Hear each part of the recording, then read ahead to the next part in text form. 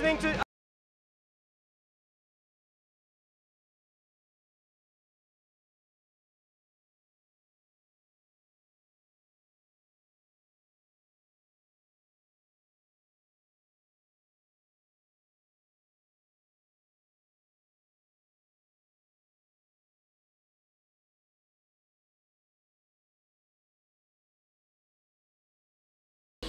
Green and racing.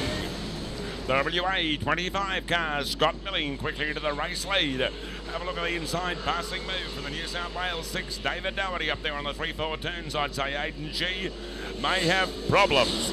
In car number 38, he's certainly dropping back, going across the start-finish line. The Mayolo car, one of our contracted drivers in the One-less World Series Sprint Cars, 5th, 6th placing, coming out of the 3-4 turns. It's all the WA car, the Scott Milling car in second placing. Oh, have a look at the start-finish line. Car number 90, the Anthony Lambert car. I must admit I missed the entire incident. I was so intent on watching the Scott Milling, the Total Workwear car. Car number 25 down there on the bottom turns. Drew, we'll just wait for you trackside. I tell you what, mate, that is a huge moment. First, of course, the Rowett car out of South Australia, and unfortunately, Anthony Lambert, car 90. And it was a rough ride, right across the concrete wall. Let me tell you something. Those big tyres, they take a lot of the force. That big alloy wings, they take loads of the force, but he ran the chassis across the concrete. That hurts. But let me tell you something. I know Anthony Lambert from a long time ago. He's out of the car. He was a stunt man, let me remind everyone. He's very fast on a motocross bike. He would be upset. He busted the rocker in the motor on Wednesday night. Want to have a quick word? First of all, you okay? Yeah, no, I'm fine. I think I had a flat tyre going down there before I even tagged the wall, but yeah, I got into the throttle there too much. But yeah, it doesn't look too bad, but so hopefully we'll get back out there.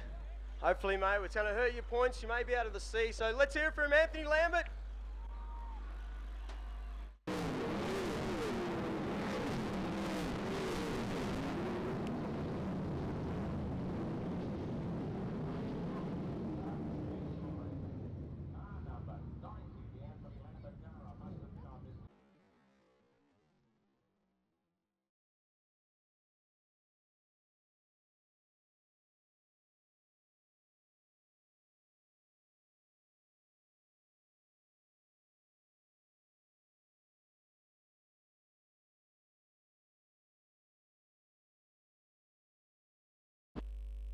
Well, even those top wings, Drew, when they are damaged, as you would no doubt realise, what are you looking at? Around about $1,200 for a top wing alone.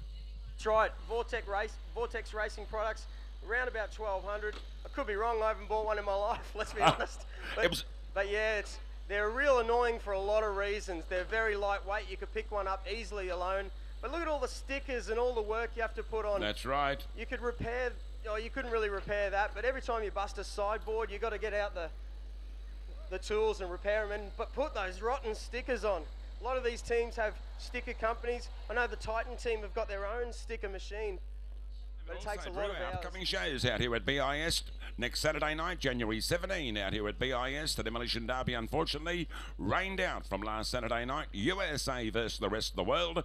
V8 Dirt Modified Racing, the prestigious SummerSlam series here next Saturday night. A magnificent interval fireworks display plus compact speed cars.